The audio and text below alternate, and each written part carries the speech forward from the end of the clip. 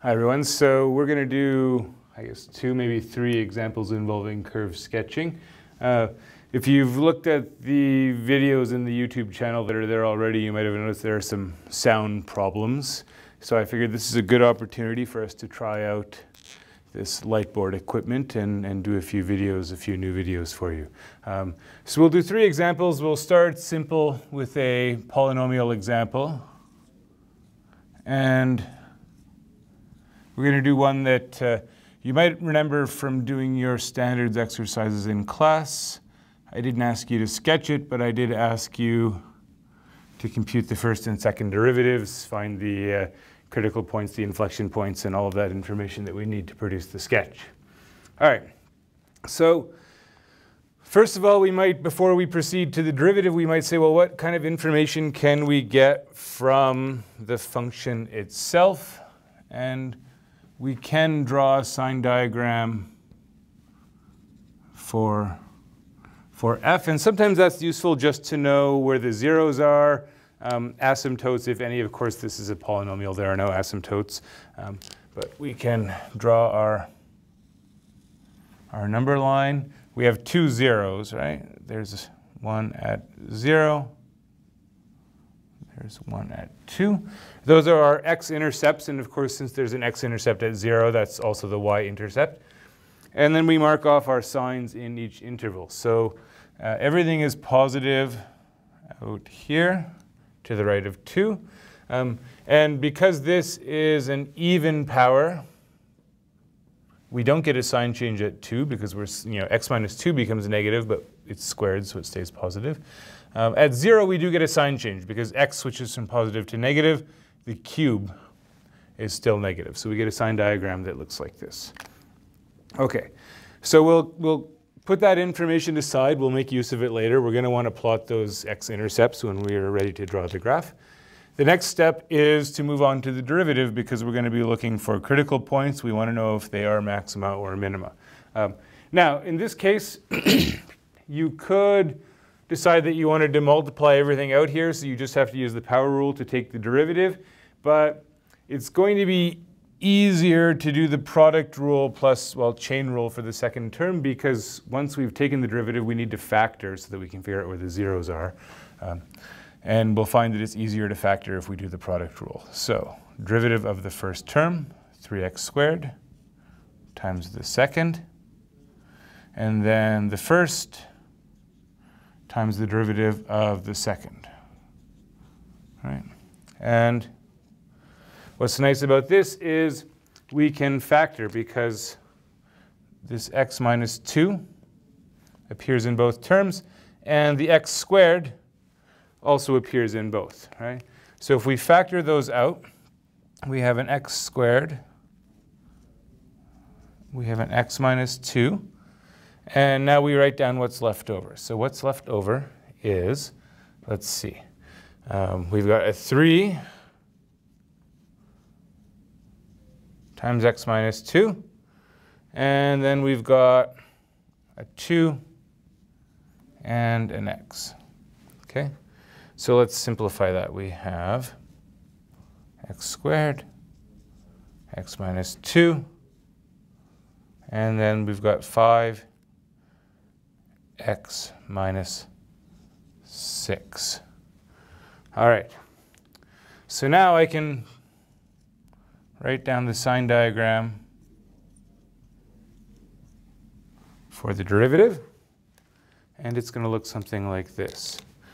So we have our number line, and we have critical points at the intercepts, right? So 0 is also a critical number because f prime of 0 is equal to 0 when x is 0.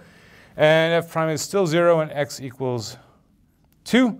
But we get one more 0, right? When this factor here, when this factor is 0, we get a critical number there. And that's going to be equal to 0 when x is 6 over 5. And that is about right here. So 6 over 5. Okay? And again, we mark off our sign changes.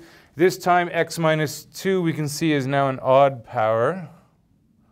So we do get a sign change at 2.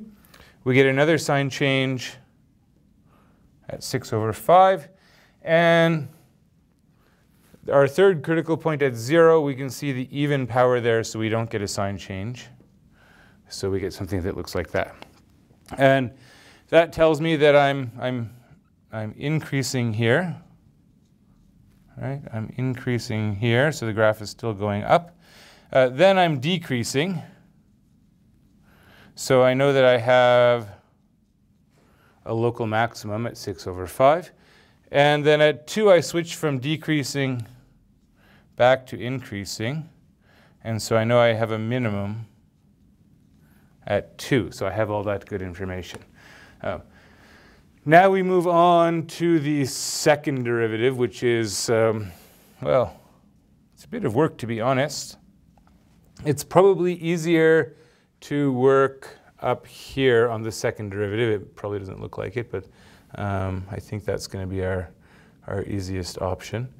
So we have, in the first term, it's going to be product rule on both. So 6x times x squared minus 2 squared, derivative of this part. Now the derivative of that, I get 6x squared times x minus 2. Then I'm going to get, well, remember we have this 2 here, so 2 times the derivative of x cubed, that's another 6x squared times x minus 2. And then finally, we just do the derivative of the last part. We get a 2x cubed. Okay. So this one is going to be a little bit more work to factor. Let's see what we get. What's common? Well, there's still an x that's common to all of them. And I guess there's a 2 that's common as well. So we can, at the very least, take out the 2x. And we can see what's left over. We're going to have 3 times x minus 2 squared.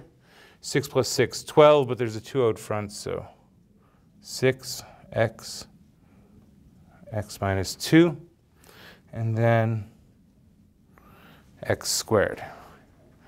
Okay, it's going to be a bit of work. Oh, sorry.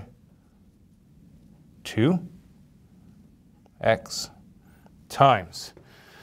Okay, so this is x squared minus 4x plus 4, multiply everything by 3. 3x squared minus 12x plus 12 plus 6x squared minus 12x, and then we have one more x squared. I have a feeling that this is not going to factor so nicely, but let's clean it up and see what we got. Okay, so we have 3 plus 6 plus one more, 10x squared minus 24x plus 12. That doesn't look like a lot of fun to factor, so you know what we're going to do? Let's graph what we have so far, and if we need to worry about inflection points, we'll come back to it. We really should probably use quadratic formula to split this up, but that doesn't look like a lot of fun, so why don't we set it aside for the moment. And let's start looking at our sketch. So when we're drawing the graph of a function, you're not being marked on artistic merit. You just want to make sure that you're showing all the important features of the graph. So we need to mark off our intercepts. So we need to mark off our intercept at the origin, 1, 2. Our intercept at the point 2, 0.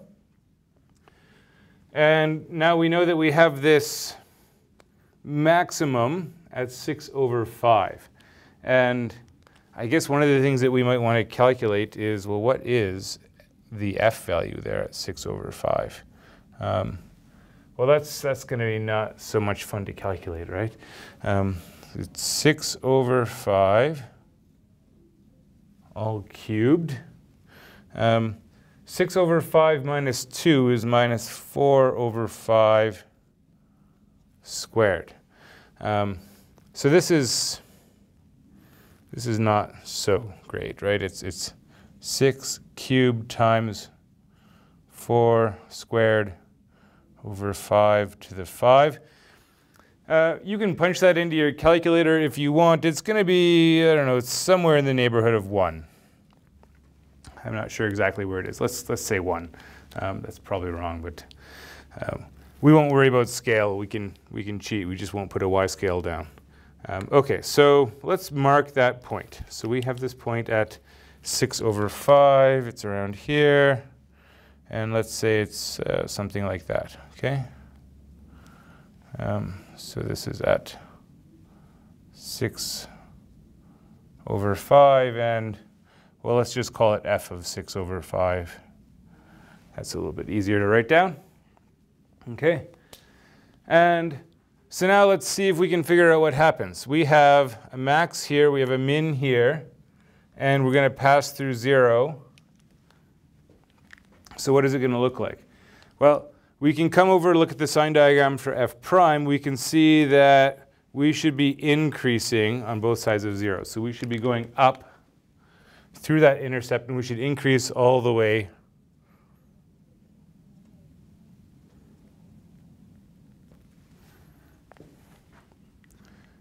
to the maximum at 6 over 5.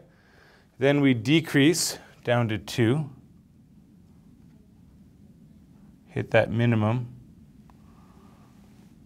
and we come back up and we head down. So we get something that looks like that. Now, there is one thing that we have to watch for here. Somewhere in here there is an inflection point, right? So if we want to be completely accurate, we should find that inflection point, and that means we should come back to here, and we should try to factor this second derivative and figure out what's going on there. And I may have actually even missed something here, because we have an inflection point at 0. So maybe it goes concave down, and then concave up, and then concave down again. So if we really wanted to work that out, we'd have to come here to the quadratic formula and sort that out. That's probably not going to play well on the video, is it? So probably what we should have is something, if we were going to fix this graph, we should probably have something that looks like this. There should be a little bump in the graph there like that. I think we get something that looks like that. There's that little switching concavity there. And the way we'd find that point, and it would be around here, this point and that point, that would be by taking the quadratic formula, solving for x in this quadratic, and get the two x values. We'd find that one of them is here, one of them is there. We get the y values. But it's going to be messy. It's going to be calculator work. It's not, these are not numbers that we're going to try and calculate by hand. So, you know, not numbers that you would see on a test, if that makes you feel any better. Okay, that's it for the first example. We'll clean the board and we'll move on to the next one.